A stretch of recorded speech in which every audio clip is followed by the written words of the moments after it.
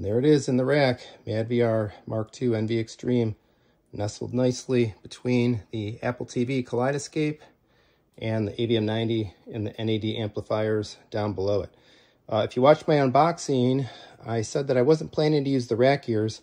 I was just going to set it on a shelf, pretty much like the one the Apple TV is on right there.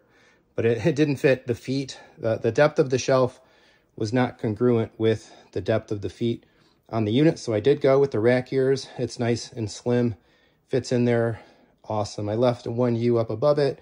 I like doing that with a lot of equipment just to give breathing room for heat dissipation, airflow, and that sort of thing. But it's wired in, so I'm switching Apple TV Kaleidoscape through the AVM90, and display out, HDMI out is going to the projector. Ready to fire this thing up for the first time.